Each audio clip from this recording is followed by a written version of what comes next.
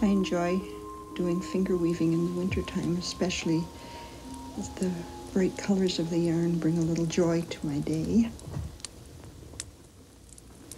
With finger weaving, there are 3 basic patterns: the chevron, the lightning, and the arrowhead. You need a lot of patience when you're doing finger weaving. I usually make sashes because I get an idea for colors to combine, and then I'll make a sash.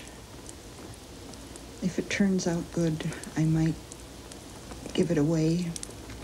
I enjoy mixing the colors and get ideas for colors from a sunset or from the woods or flowers or just anything.